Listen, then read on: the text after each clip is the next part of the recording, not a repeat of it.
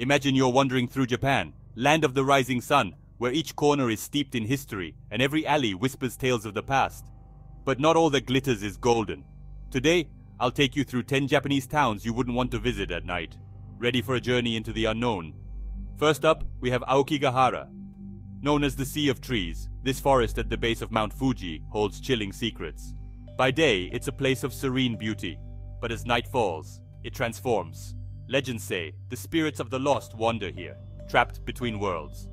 Moving north, we stumble upon Osore-san, the Mountain of Fear.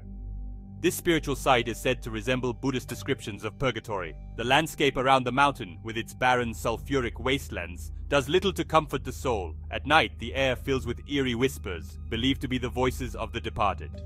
Next, let's quietly enter the village of Inunaki. It's famously known for its old, isolated tunnel, where spine-chilling screams are often heard echoing in the dead of night.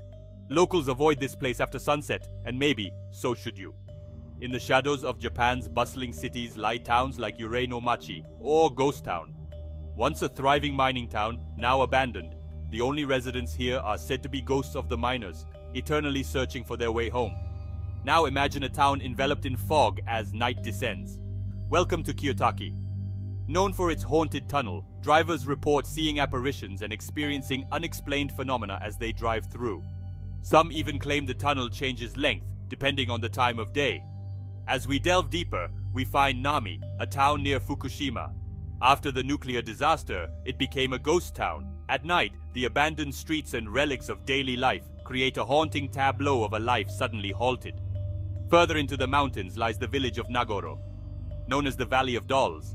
Here the population is mostly scarecrows, life-size dolls replacing residents who once lived here.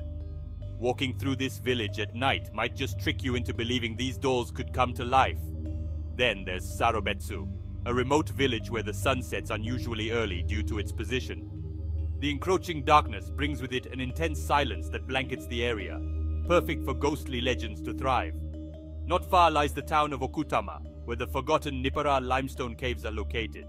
Locals tell stories of ancient spirits guarding the caves, and few dare to explore them after dusk. Lastly, there's the village of Hoichi, infamous for its legend of the Biwa-playing ghost, Hoichi the Earless. Nightly, ethereal music haunts the air, a reminder of the tragic tale of war and loss that once played out here. So if you're seeking thrills and chills, maybe keep these towns in mind, or better yet, visit them by day.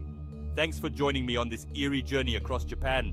Don't forget to like, share, and subscribe for more mysterious tales.